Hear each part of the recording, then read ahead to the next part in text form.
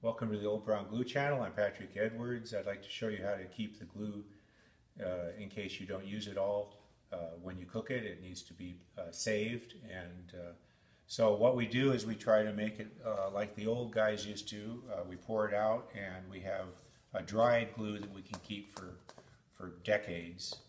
If it's hot and wet, it sometimes attracts the mold. So what we like to do is we like to take the glue. In this case, we had a class and we had a couple glue pots, and we have more glue than we need now for the workshop. So we're going to take this glue and we're going to save it, and we're going to end up with another glue pot with some glue for day-to-day use at this point. So I'll show you how that works. I'm going to take the hot glue, which is liquid now, and I'm going to use a piece of heavy plastic that is 10 mil thick. It's very heavy. And I'm simply going to pour the excess glue out onto the plastic and make a puddle. This is actually kind of fun.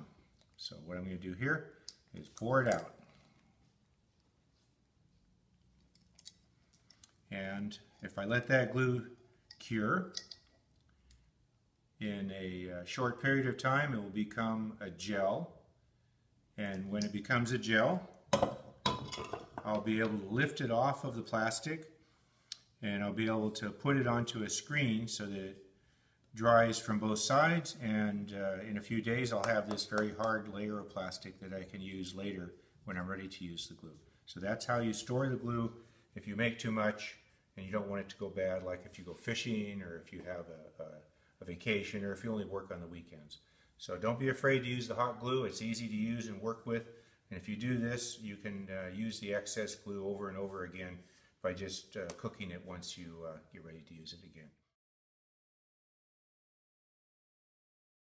Now we're back at the glue, and it's about an hour, and so it's gelled.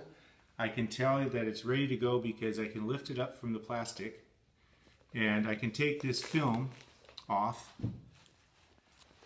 in one big piece, and now I'm going to lay it on a screen to dry. And tomorrow that'll be nice and hard, and I can save that for as long as I want to.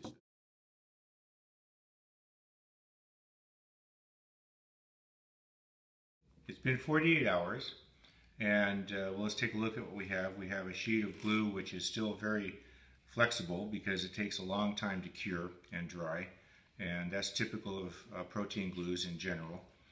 Because the moisture has to evaporate, and it takes a long time to evaporate when the film forms over the surface. So we have hide glue that's trying to dry.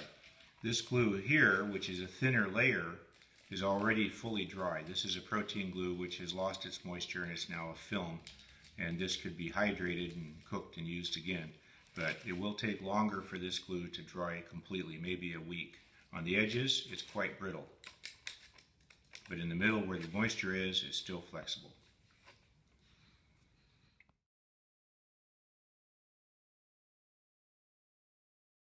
So we have shown you how to save the excess glue and dry it on a screen. When it's fully cured after a week or so, it becomes quite hard. And in this condition, you can keep it indefinitely. When you're ready to reuse the glue, you need to break this up into pieces and soak it in cold water overnight and then heat it in a glue pot. So it's a simple thing to break this up with a hammer. You need to protect yourself from flying pieces. Now you have these little pieces. These pieces, when you're ready to reuse the glue, can be put in cold water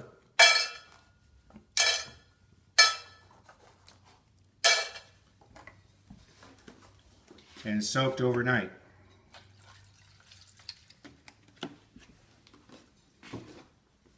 The rest of this I can save and use later.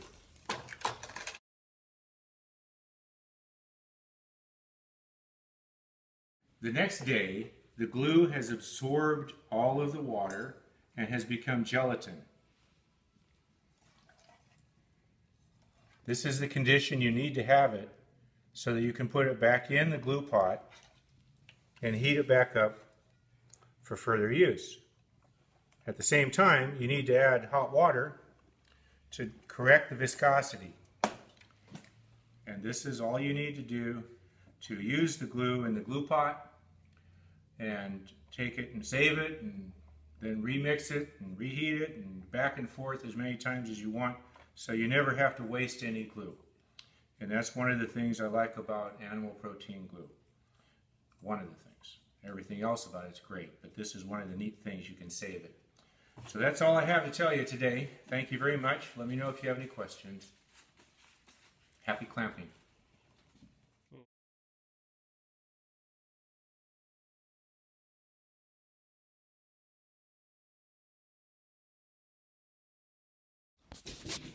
Okay.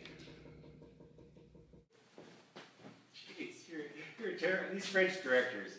I can't deal with French directors. Thank you.